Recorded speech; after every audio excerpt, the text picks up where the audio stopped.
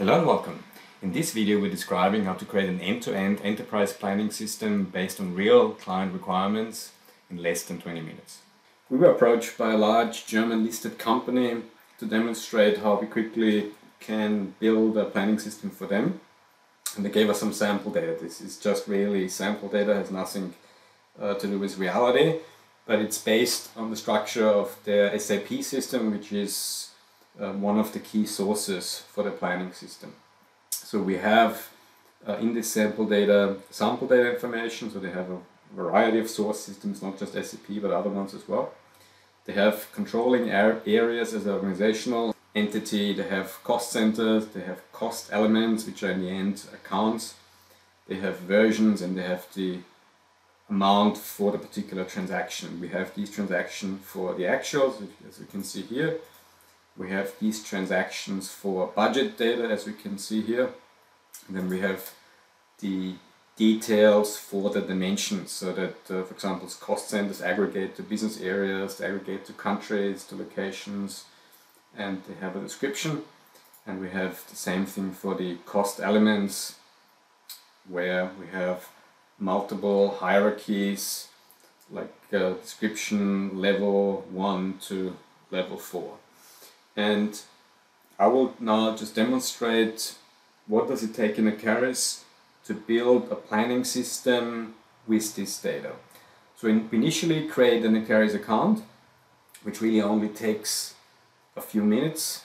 You just enter your details, then Acterys will automatically create your Acterys tenant, which is using a standard Azure Microsoft SQL Server database. And in the first step you will see a wizard. In the wizard you will see your database details. This is a standard database that you can access with literally any client tool, not just Power BI and Excel where we provide specialized integration, but nearly any client tool that is out there. For example, Tableau, Click, Strategy, pretty much any analytics or BI solution. So from here you have now a variety of options to integrate your data.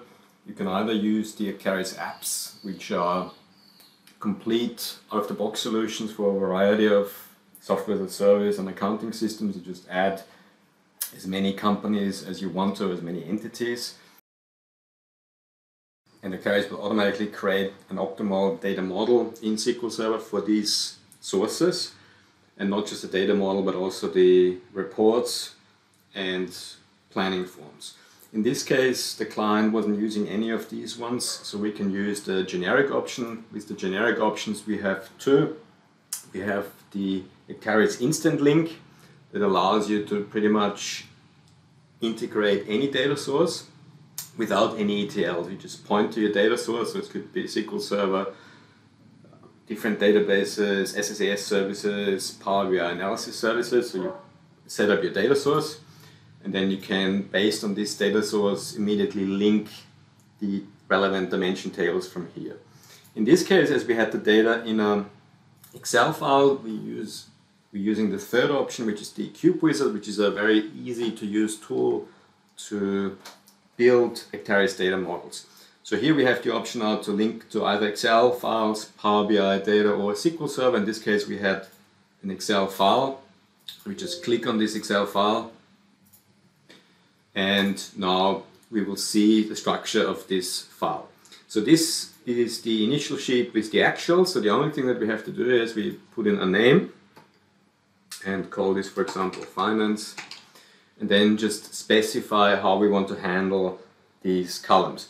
And in this case it's mostly dimensions. So this is the source system dimension, and we have another dimension for the controlling area, another one for the cost center, another one for the cost element, another one for the version, and then the actual value. This one we can ignore.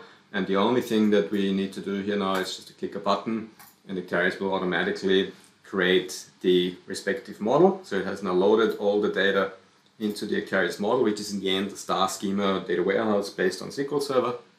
And we can have a look now. So we see the dimensions now, and we see the fact table, or the cube as it's called here.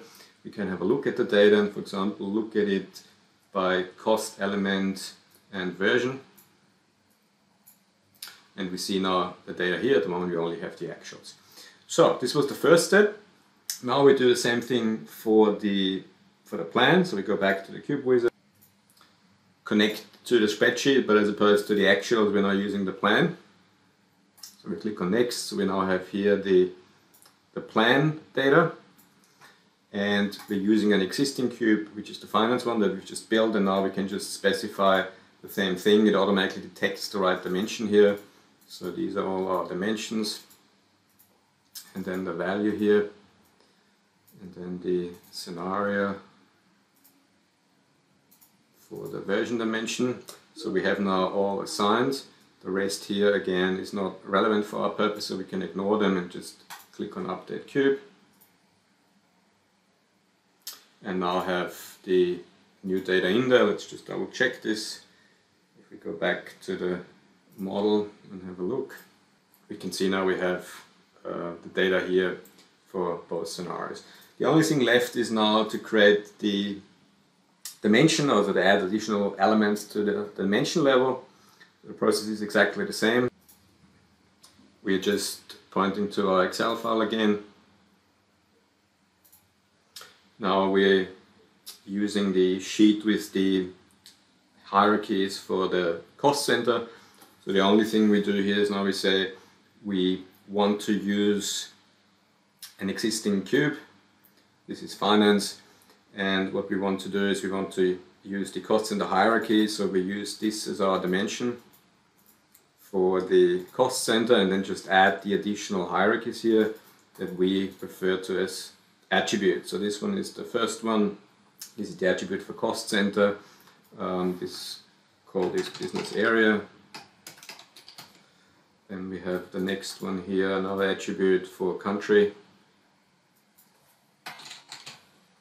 Then we have another one for the location.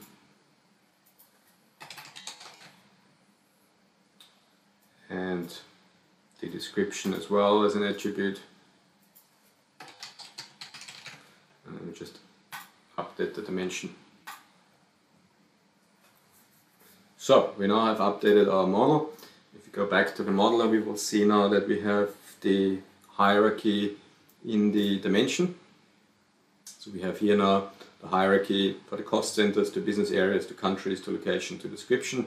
If we want to see this in a hierarchical format, we can just drag and drop this column now and build the hierarchy as we need it.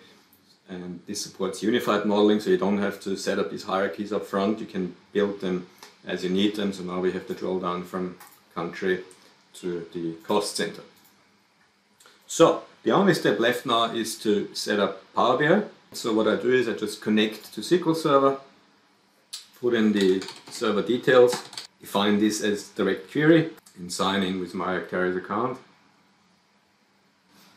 So here we can see now our data, and so these are now the Acterys tables, and you can see the ones here are the dimensions, and the ones that are called cube are either views that make this easily readable what the structure is. So here I can see actually the element names, or the cube which is using the IDs, which is much faster to process. So we're using that one here now, and just click on the related tables. That will give us the dimensions that are related to this, and then the only thing we need is the service account that manages the access. So that's it.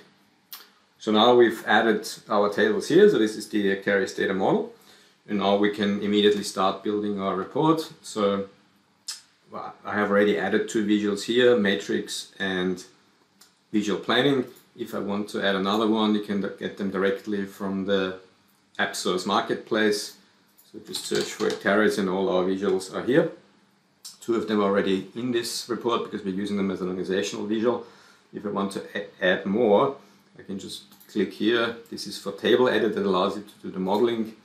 And then let's add one more, which is the variance for variance analysis. So actual budget variances, and add this one as well. Now we have 4 different options. Let's start with the typical for matrix orientated planning. So just put this visual in there, and then the only thing we need to do is just to add the dimensions and the fact tables that we want to use. So let's use this for the value. We want to use the cost element as a filter, the cost center also as a filter, controlling as a filter, and the source system also as a filter. Sorry, the cost element would be better as a row, and then the only thing left is the version in the column. So we here have now got an initial view here. We just need to configure here now the database. So we just specify here the cube is called finance and the database is AP-demosys. So now this error message will go away. There's one more thing that we need to do is with the authentication, we're just using a normal DAX measure.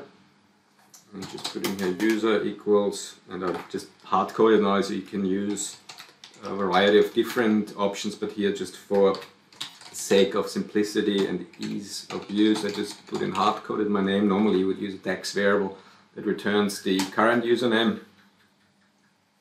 and then just put that in the username field on the visual. And the other parameters here for key and name, and now everything is there. This doesn't look very nice, so you have now all the Power BI features to make this look a little bit nicer. So I want to see the amount in thousands. Maybe let's do a bit of a hierarchy here as well. So we've got the cost element. Maybe change this a little bit and use the cost element as a filter. So we have now one filter here. Maybe let's put another one for the source system as well. We also make this a filter in Power BI drop down. So, and now we can immediately start to do our budgeting. So for example, if we want to put in here now a fixed number, I can put in 600,000 and see immediately what the implications are. So this will go up to 3.1. Let's do another one here. Let me see, this we want 50,000 here. And let's put here 60,000. Instant updates here. So if we're happy with all this, we just save it. And this is now in the database, so we can immediately compare the two results. So this was simple again. Obviously we have now the option here again to use hierarchy, so maybe switch this. So let's say the client now wants to see the cost center as opposed to the cost elements. Let's put the cost element also here as a filter. Make this the filter here, and the drop down box.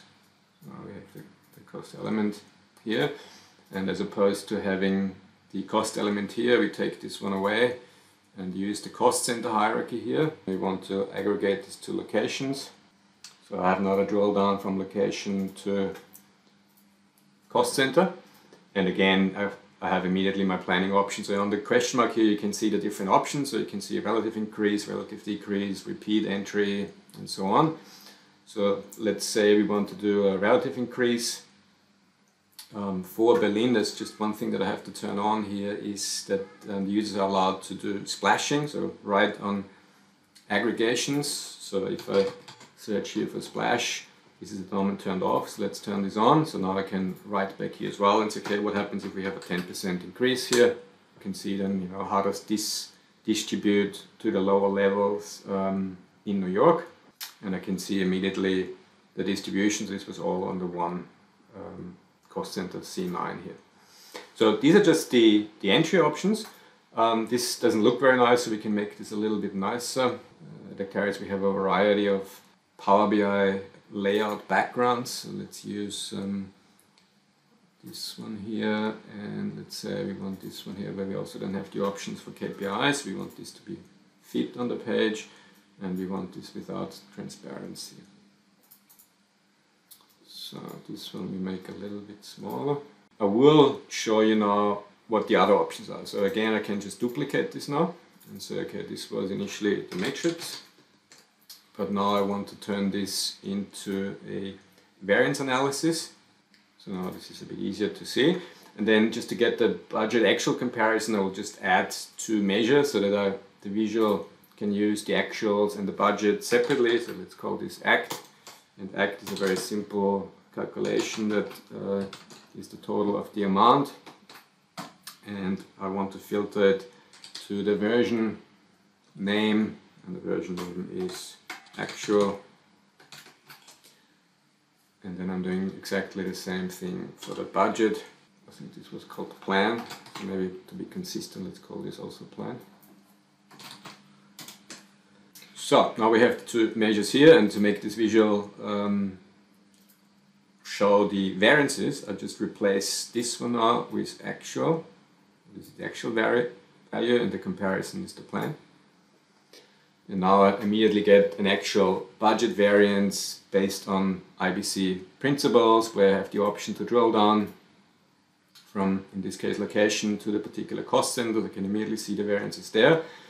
And if I want to switch to relative view, so I have now here the percentage difference, and if I want to, I can immediately do my planning here as well. So I can click on the value and do my planning here and write back my plan values directly from here. So this will adjust now the planning results. So now I have got the new situation here. So this was the variance analysis. Let's again just copy this and turn this into visual planning. So again, the only thing we do is we switching the visual to visual planning. Light value compared to the comparison scenario. At the moment we're 37% below the comparison value. But we can now immediately do our planning here by just dragging and dropping on the chart. So I can see now this has gone up to 6.1 million. Let's increase this further. So now we're 15% below the target, and now we are 3% below. Let's make this a little bit higher. So now we are at 9.3 million, 11% above our targets. And let's say we are happy with this. We can now save this. And this shows the power of the Acterys engine. So this was done on an aggregated level. So we had here costs and aggregations and aggregations also in the other dimensions, and still it took just a few seconds to write back these values, and this was potentially thousands of values written back into the relational database, which demonstrates the power of the Acterys engine. You can also lock in targets. Let's say we need to lock in this 9.3 million target, but I want to change some details. So for example, I want to do a little bit less here. You can see all the other ones automatically adapt to still achieve this 9.3 million target. Okay, next one is the modeling. So here I have now a copy of the previous report, but I want to switch this now to modeling. One of the Acterys visuals, we actually have 8, but I will only demonstrate the 4 here. So this one I want to switch to Acterys table edit, which allows you to edit any table, and in particular the model tables that you're using in your model. So here we have now the table edit visualization. Here the users can select any table that the administrator has enabled for editing for this particular user group or user. And this can either be an Acterys table or a linked table using Acterys instant link, so from a completely different system like, I don't know, Salesforce or a Power BI table. And the users can directly edit this table here. So here we see now the version, which is the version dimension with the scenarios that we automatically loaded from the source system, actual and plan, but we want to extend them now with the forecast scenarios. Just put in here forecast and save this, and this has now changed the data model. So if I switch back to the matrix, so here we can see now back the matrix visualization, and we see automatically the new forecast scenario. The users can now immediately do their planning either by copying data from one of the existing scenarios or directly entering there, and again instantly see the changes here and do their planning. So this concludes the demo of the 4 Acterys visuals plus the initial creation of a model with some real structure data. And you can see what is possible in just less than 15 minutes to generate more or less a complete planning system, or at least the initial version of a planning system with the ease of Acterys and the power of Power BI. As usual, for any questions, please contact our chat team or review our extensive video libraries and other supporting materials, our wikis, to see how Acterys could potentially help you in your scenario. Thank you very much.